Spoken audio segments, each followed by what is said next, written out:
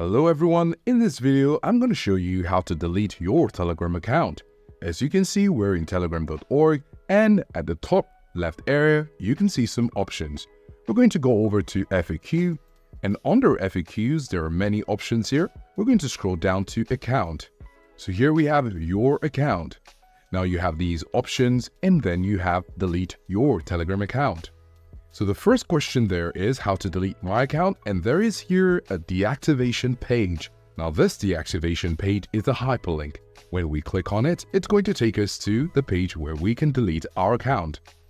So you can see here delete account or manage apps. What you need to do is to put in your phone number which is connected to your Telegram account.